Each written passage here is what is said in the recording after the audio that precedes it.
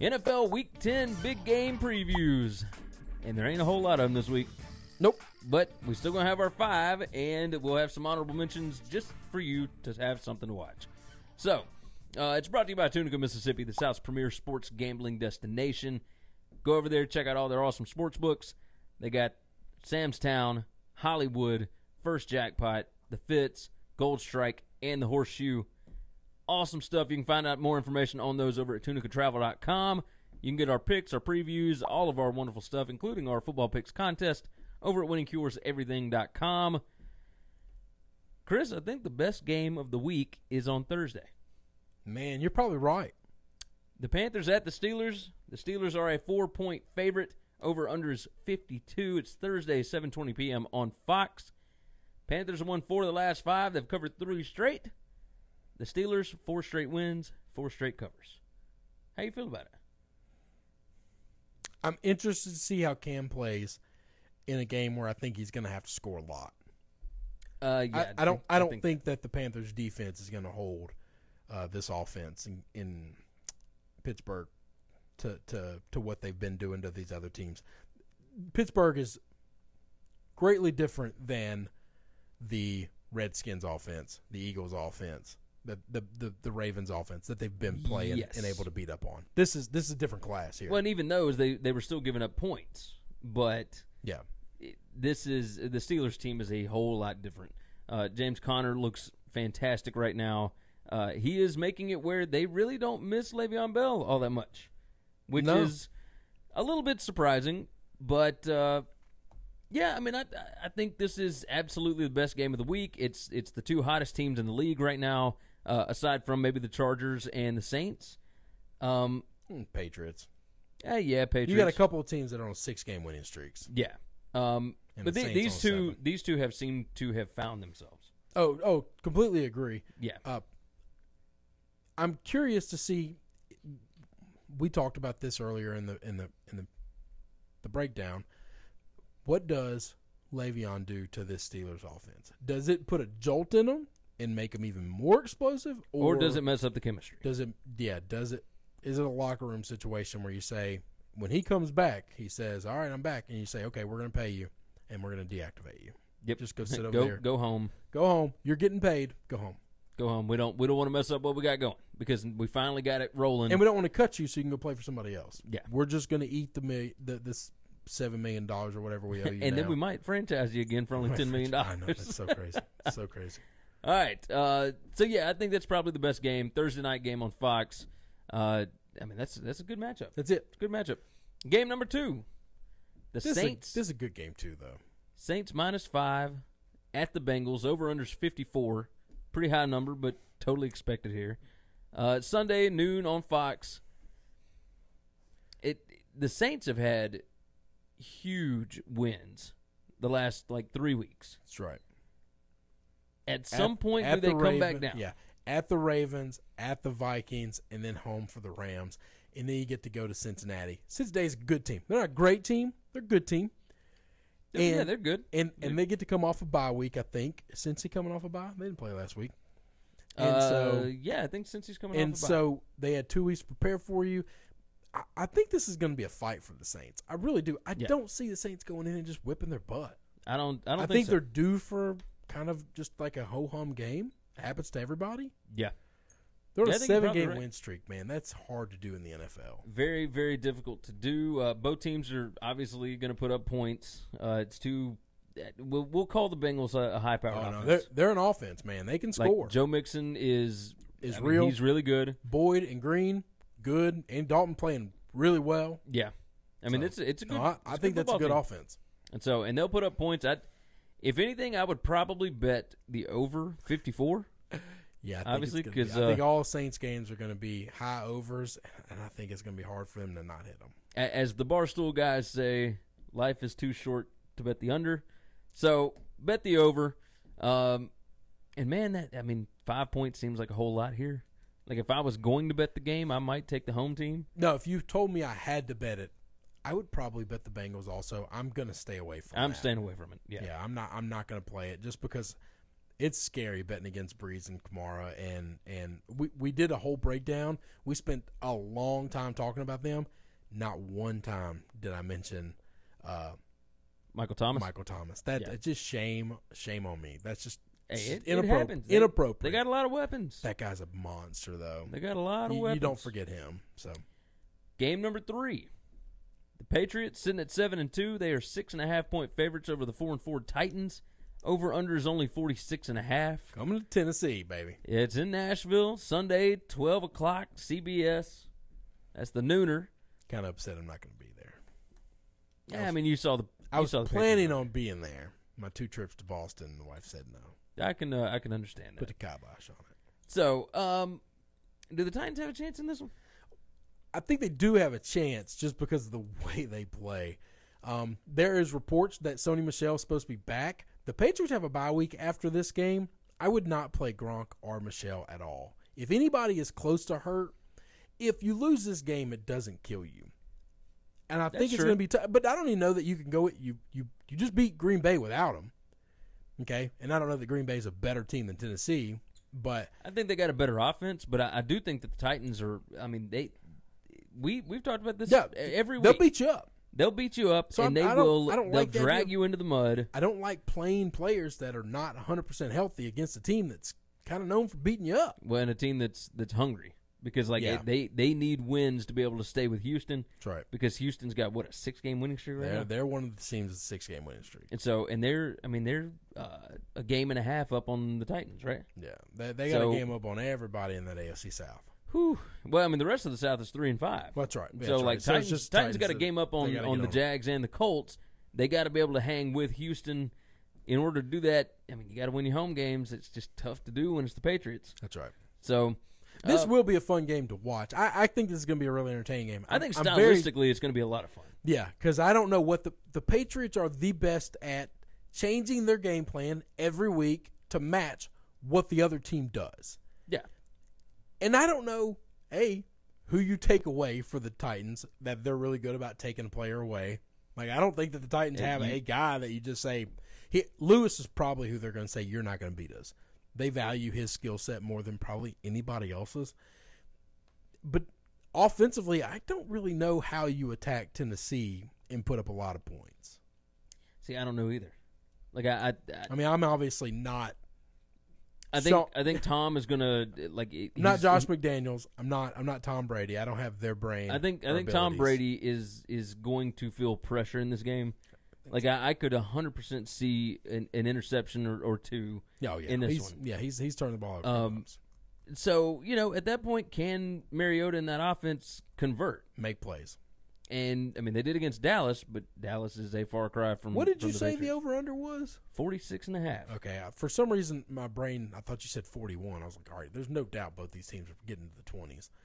Now, 46.5 makes it questionable. Yeah, that's tough. Because I mean, you're looking at 26-20, 24-21. You're still hitting the under. Teams really haven't scored a lot on the Titans. No, but teams haven't really scored a lot on the Patriots. And the Patriots can play defense. They can lock you down too. Yeah. Man, which is crazy because early in the season they could not play defense for first nothing. 4 games of the season. Man, it's so weird that Bill's just trying to fill this team out, and then after that he's like, "Let's go." All right, good, got it. Let's go. Let's see, game number 4. The Seahawks sitting at 4-4 at the Rams, who are 8-1. Rams are a 10-point favorite at home. Over/under's 51. It's Sunday, 3:25 on CBS. Seahawks 3-2 on the road, only 1-2 at home, so they've done a little bit better on the road than at home. The question here is, how do the Rams react to their first loss? That's right. And I mean, I don't know that anybody would have the answer to that. I mean, they got enough veterans on the team that you would think that they'll be fine. I don't know that I have the answer for it. I know that this game is in my gambling picks. Well, then I feel really strongly about it. Okay. Well, we can move off of that one. We don't have to. We can break it down a little bit if you want. Nah, there's no sense in that. If you're wanting to break down, go listen to Chris's pick on the Gambling Picks video. Or if you're listening on the podcast, the next segment. Just wait a minute.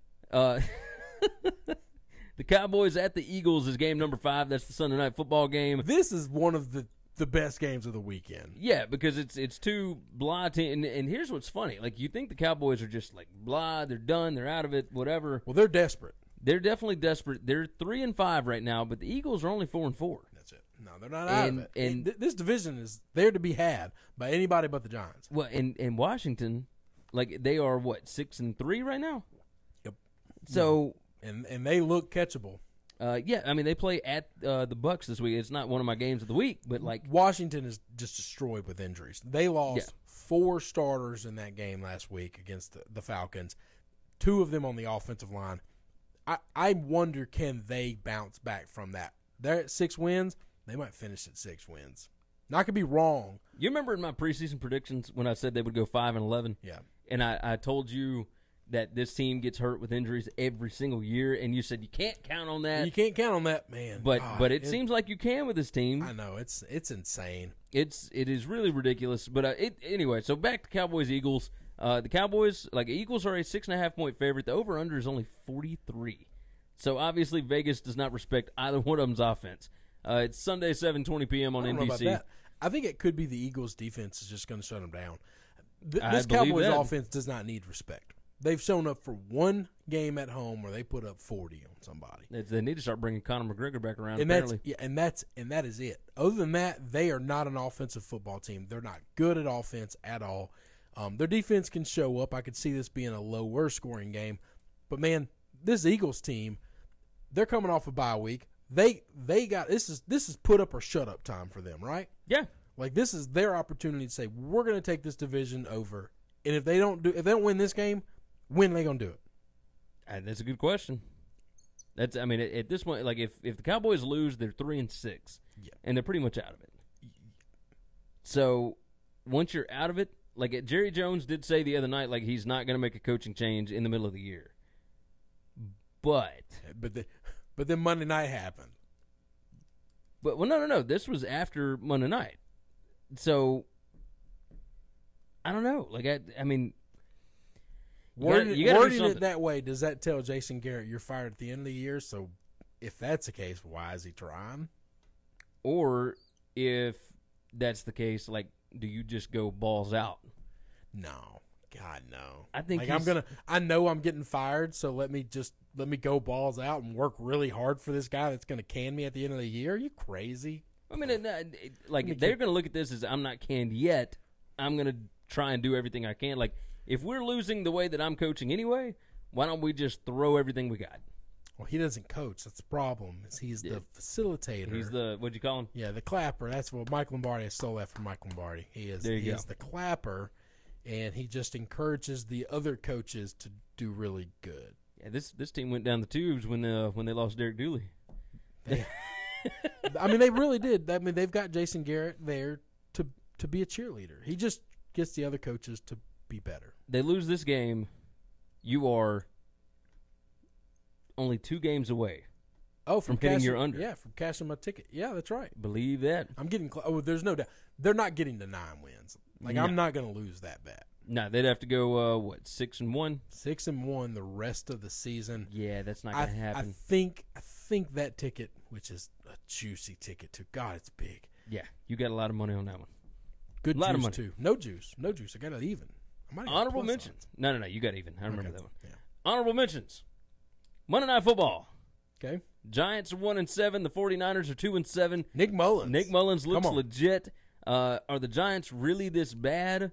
How do we have the 49ers on a Thursday primetime spot and a Monday primetime spot in back-to-back weeks? How do we have the 49ers in prime, not the 49ers, the Giants in primetime like 6 times this year? That I can't understand. Like, I understand. What do we do? This is their 3rd time this season to be on primetime.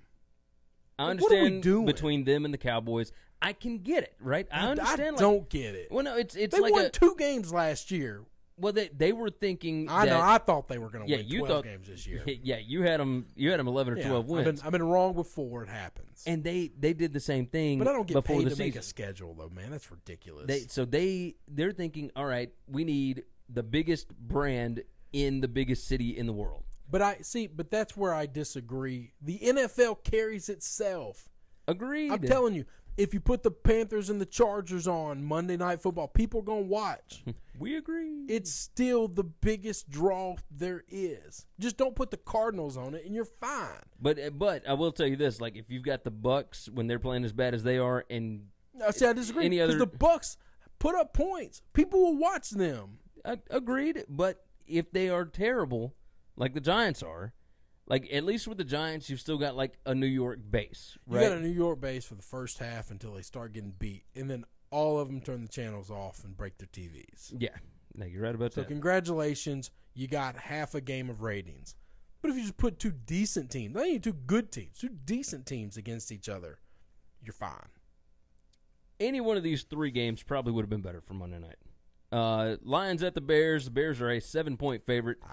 I would watch that. I would watch it too. Divisional game. Lions are 3-5. Bears are 5-3. The Bears are standing alone atop the NFC North. They win this one. I mean, they are even more standing alone. The Vikings are right there. They're 5-3-1. But the Vikings will have a bye week, so they won't be able to catch a game. So the Bears can take a bigger lead. You got that right. Half game. Next one up, Jags at the Colts. I'm actually interested in this game. As you should be. I almost bet on it. This is bad football, but the Colts -3. They're 3-5. The Jags are 3-5. The loser hits the cellar. Like they're both in the cellar right now. They're both DFL. But whoever in wins this South. game, look at this. I mean, if the Titans lose to the Patriots, the winner of this game is then tied in second place. Second place. Congratulations. That's all I'm saying. And then finally, last one, Dolphins at the Packers. Dolphins are quietly 5-4. The Packers are 3-4-1, and the Packers. You see the line on this game? Packers are 10-point favorites. It's the Aaron Rodgers effect. It's just crazy. I can't. I don't understand it. It doesn't make any sense to me. Dolphins are pretty good, even with Brock Osweiler. I mean, they're not terrible. Play good defense. They run the ball. He's being safe with the football. They limit possessions. Adam Gase knows he's a good coach. That's right. Keep Aaron Rodgers on the field, on the sidelines. How would you feel about Adam Gase with Green Bay? I think he's a good coach. No, I do. I think he'd do better than Mike McCarthy. I think he is better than Mike McCarthy, but I think he's a really good coach. Think about the quarterbacks that man has had. I do wonder. Jay Cutler last year, like the years of and he's still up able and to win with games that just Tannehill make no sense. Now he's got Brock Osweiler. Come on, dude. This guy is, and he wins. He comes in second place in the AFC East every year. I might put a little money on the money line here. Woo! Hit it with the money. I love money line underdogs. Well, that's what I'm saying. I mean, especially if you're a 10-point underdog. That's a big number. That's gonna be like plus 300. Like that could be huge, man. You're taking a team that has a better record and is probably outside of the quarterback position better at every other part of the football.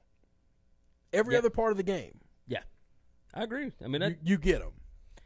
I might look at that. I guess you can see the lean that we're both probably. Yeah, I mean, I don't have it in my gambling picks, but you gonna bet money line on them, but you won't bet them in your gambling picks plus 10?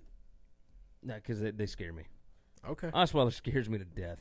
Oh no, it's betting big dogs is not easy. It's not supposed to be easy. No, but it ain't gonna be one of my official picks. I'll tell you that. All right, that's gonna wrap up our NFL big game previews for week number 10. Don't forget tunicatravel.com for all of your sports book information down in Tunica, Mississippi, and all of our picks previews and the football picks contest over at winningcureseverything.com. All right. We're rolling right along. We're doing okay.